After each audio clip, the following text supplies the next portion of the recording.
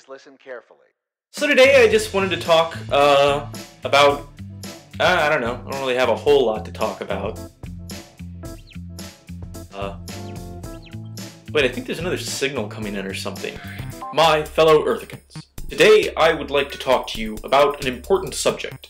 Namely, that I am offering my candidacy for the position of Supreme World Leader. Granted, this is a position I just made up, but don't let that small fact stand in the way of progress. Now, let me make my case. This world is in trouble. Rampant strife, social inequality, and waste are damaging not only the environment, but our habitats. So, as your Supreme World Leader, I offer up several solutions for these global issues threatening our present and our future. Two things will happen immediately. Firstly, at least in America, there are more vacant houses in the country than there are homeless people.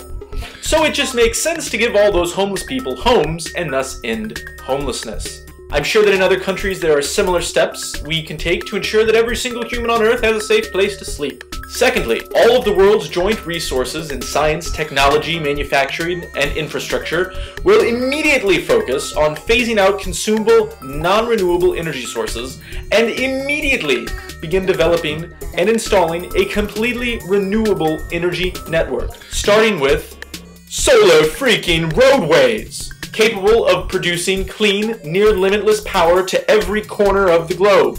Granted, I realize a globe is round, and therefore it doesn't possess corners, but again, don't let the facts stand in the way of improving our world. In setting up this global energy infrastructure, we will be providing and creating countless new jobs, perhaps even bringing unemployment levels down to zero. With this immense surplus of free, clean energy, we will then focus on our food and water sources, and end world hunger and thirst. And next, we will make education and healthcare not businesses, but public services. Our health and the education of future generations should not be based on crude notions of increased profit and a lower bottom line.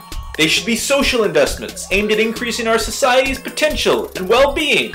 As your Supreme World Leader, I pledge that anyone who disagrees with those ideas should be rounded up and made to sit in an ER with screaming 2-year-olds until they either come around on the issue or until they're seen by a doctor. And they will never be seen by a doctor.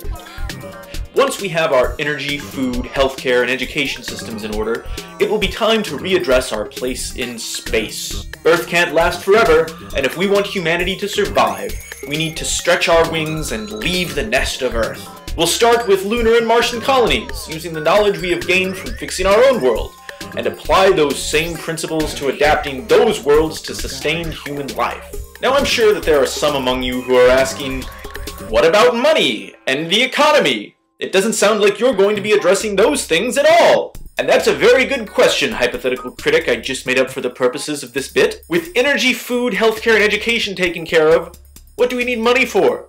I mean, seriously. You have to go buy that newest piece of plastic crap that will just sit in your closet until you move out 3 years from now and inevitably throw it away so you don't have to move it? Think big picture, hypothetical person.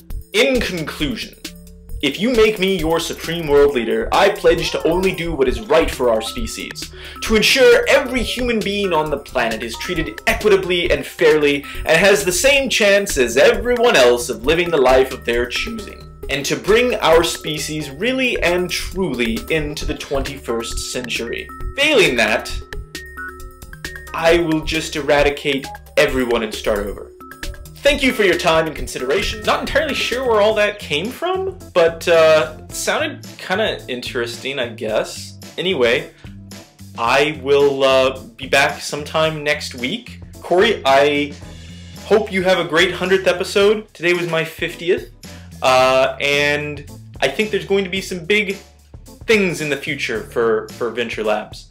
So with that, everyone have a great Memorial Day weekend, and yeah,